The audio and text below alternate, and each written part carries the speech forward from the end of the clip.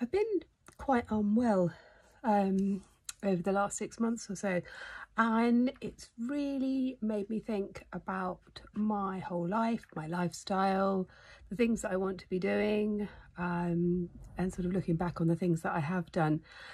And so I am now at a point in my life where there's going to be some significant change, and change can be really, really scary. And as women, I think we kind of reach a point in our lives where we think, do you know what? I'm going to do what I need to do because this is what I want to do. This has been in my mind for such a long time, and now is the time to do it.